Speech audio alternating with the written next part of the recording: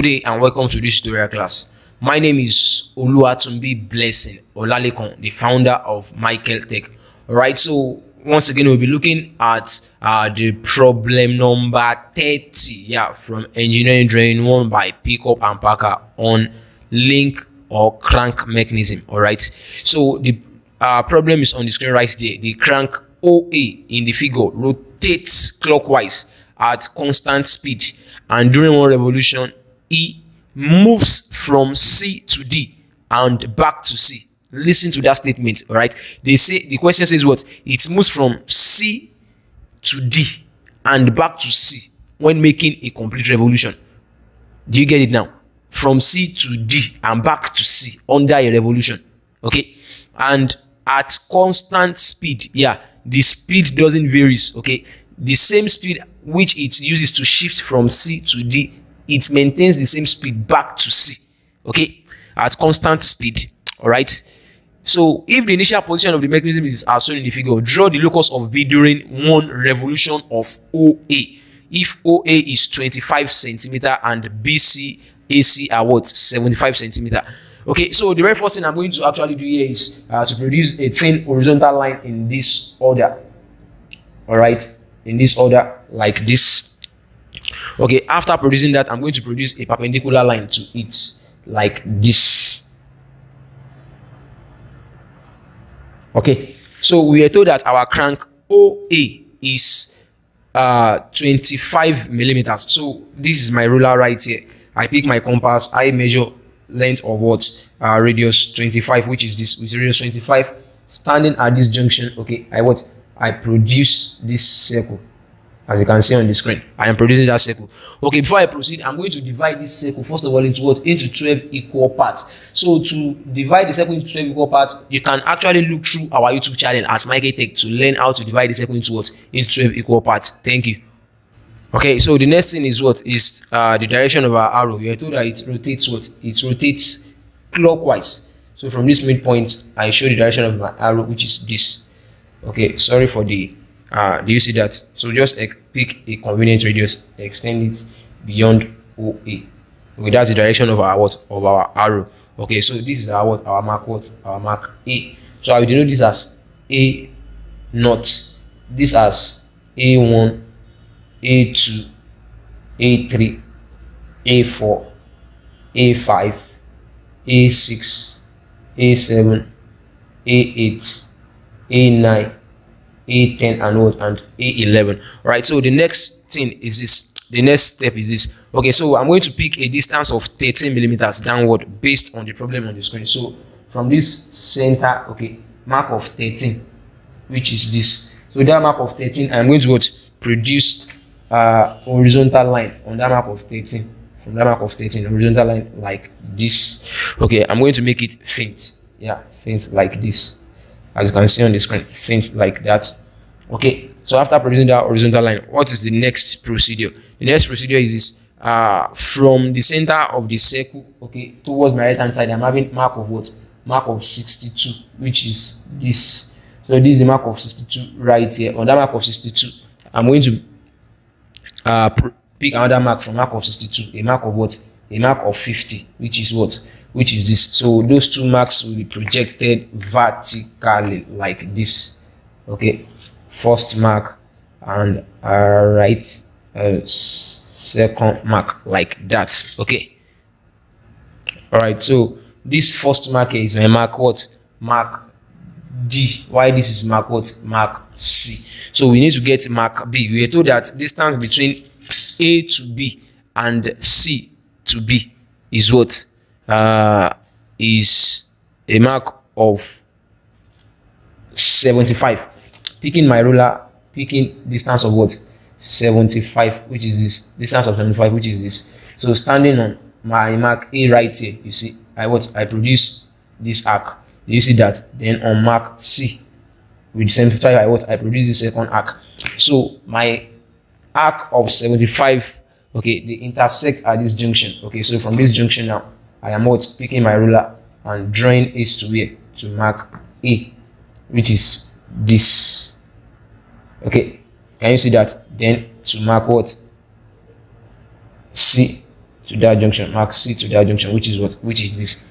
Okay, all right, so these are end of the rod E, and we're told that this E what swings. Yeah, we're told that rod E swings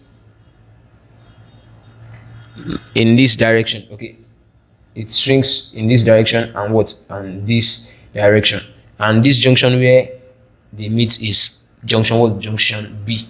Okay, so if they make a complete revolution, what are we going to have? So since we are moving clockwise, still maintaining 75 on my compass, 75 on my compass, so at mark A1. All right, before doing that, we were told that the end of the rod E moves at a constant speed from C to D, then back to C. So what are we going to do right there? What we are going to do right there is that we are going to actually divide distance between D and C into 6 equal halves. So I'm going to be employing the division of line technique right here. So from point D here, I draw this. I employ my what, division of line technique. So if you don't know how to use this technique, kindly visit our YouTube page at Michael Tech and check for the video division of line technique. Or you can as well just swing to the playlist of basic technology, then you will see the video right there, division of line technique. Okay, 0 1 2 3 4 1 2 3 4 5 0 1 2 3 4 5. I think it's complete. Okay, no, it's not complete. We are going to what, 6. Then from here I have my what, I have my maxes. So we are dividing D to C into what, 6 equal halves. So 0 1 2 3 4 5 and what, and 6. Okay, all right, so that is right there. The distance between C to D has been divided into 6 equal halves. Okay, 0 1 2 3 4 5 6. So the next thing is what, I'm going to pick my compass, pick distance between A to B, which is what, 75. This distance AB, which is 75. Okay, I'm going to come to what, A1. On A1, I strike my arc. Do you see the arc? So then it moves from C to D. If you read the question on the screen, says what, that point E moves from what, from C to D and back to C. So we are starting from here, from mark C. So on mark C gives us this area. So this area will be what, on mark C5 now. It's on mark C6 that we have that first now. On mark C5, which is this, on mark C5 with the same 75, I strike another arc. So this is what, this is the intersection. I call this mark what, mark B1. Okay, mark B1.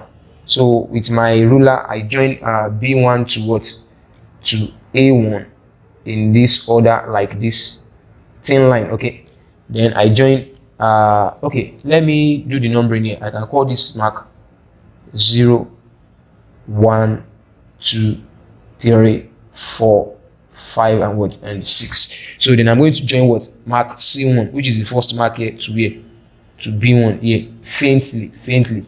So we asterisk the mark of what, B, since we are drawing a locus, the curve of mark B. So I have my B1. So with my 75 right now, I come to here, mark A2. Come to mark A2, I strike an arc faintly. Yeah, so you need to open your eyes very well. Okay, then on mark C2, okay, I draw my arc what, faintly. This is my arc for C2, faintly. So I need to relocate my A2, which is this. So this is where they meet. Okay, this will be my what, my B2. So I join B2 to where, to A2, like this. Then B2 to where, to C2, like this. Okay, so next let me start from C3 so that I don't make mistakes. C3, this is my arc for C3 right here. Then A3 with 75, I draw my arc. This is the what, this is the junction. Okay, so I'm going to asterisk that. So this will be my what, my B3, okay, that will be my B3. So with my B3 right there, I join my B3 to where, to A3, then C3 to where, to B3 right here. Do you see that? Okay, so B0, B1, B2, B3. Okay, do you see those spots? You feel those spots? Okay, so the next procedure is to pick my 75, come to where, A4. Okay, let me do C4 first. Come to C4, I strike my arc on c4 like this. Then on a4 I strike my arc. So my corresponding arc give me this. That's my b4. Then picking my ruler, I join b4 to a4 like this. Then c4 down to here to b4 like this. Okay, that is it. So b0, b1, b2, b3, b4. So on c5 right here, I draw my arc this way, you see faintly. Then on a5 with 75 I draw my arc, it intersects right here. That's my b5. So I join b5 to a5, then c5 to a to b5, which is there right there. So next is c6, which is this. Okay, I draw my arc faintly. Then with my a6 I strike the corresponding arc. So here is my that's my b6. So I join b6 to here to a6, then d to here, d to b6. So as the question says, it says at uniform or constant speed, point E moves from C to D, then back to C. So we are now at mark D to get b6 now. So to progress to a7, it will start moving backwards until you get to point C. Okay, so to get my b7, I'm going to place my compass on c5 now. So this will be c5 over 7, this will be c4 over 8, this will be c3 over 9, this will be c2 over 10, and this will be c1 over over 11. So on c7 now, on c7 over c5, I draw this arc. Can you see? Which is this. So then on a7, yeah, as you can see, this is where it touches. Okay, so I'm having my b7 right there. So I'm going to join a7 to b7 like this faintly, then c5 to b7 like that faintly. Okay, so to a8, I'm going to come to c8 over 4. Okay, draw my arc, which is this, as you can see on the screen right there. Then on a8 right here, place my compass and ensure you don't make mistake. Okay, this is my a8 here on a8. So I draw. So here is my here is my b8. So I pick my ruler, I join b8 to here to a8 right here, then c4 over 8 to here to b8 right there. Okay, so c3 over 9, which is this, I draw. So I'm having that right there. Then to a9, I'm having this a9 with another, I'm having this. So I have my arc right here. This is my b9. Okay, with my compass right there, I draw this arc to here, c3, c9. Then from here I draw to a9 faintly. All right, faintly like that. Okay, so that is that. So next is on c2 over 10, which is this, on c2 over 10. So I draw my arc, which is, as you can see, I can see that arc right there. That is this very arc here, this one right here, that's the arc there.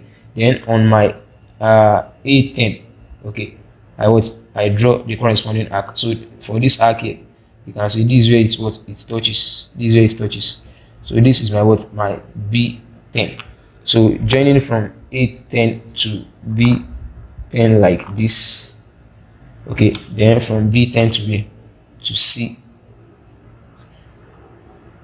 c10 like this.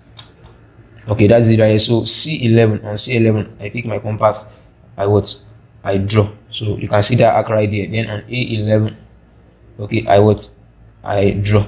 So this, the intersection right here. So this is my b11. Okay, so I'm going to join a11 to here, b11, which is this.